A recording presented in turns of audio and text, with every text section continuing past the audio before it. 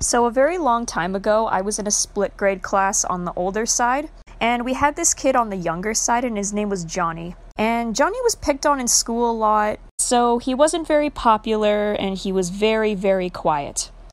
Johnny is a very important character in this story.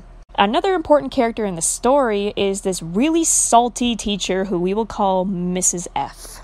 Mrs. F was the type of teacher that was really condescending, absolutely unafraid to make brittle comments, and especially toward other students. She had no problem openly humiliating you. So one day we were given an assignment to solve one math question per student. Then she would take our answers, photograph them, and project them to the class, and openly mark them in front of us. She went by last name, so I was going to be one of the first students she evaluated, which is very terrifying. She gets to me, and because I'm horrible at math, especially the one she was teaching us at the time, algebra, I'm embarrassed and I'm completely terrified as I watch her make these snide and salty comments about my messy handwriting and all of my mathematical errors. She's about to give me my failing grade on this little assignment when the unthinkable happens. Johnny starts to cough, and I mean, he's gagging.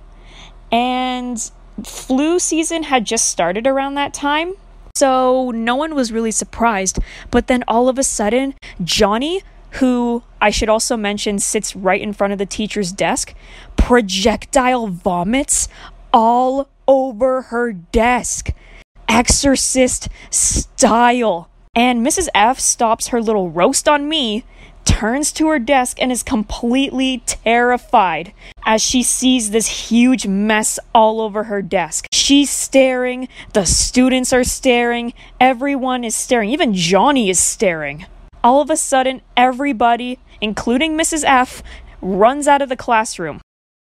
So, to this day, I always think of it as a hilarious story, but in hindsight, Johnny totally saved my life from being roasted. So, oh man, Johnny, if you're out here listening to this story somewhere, thank you so much for saving my life that day.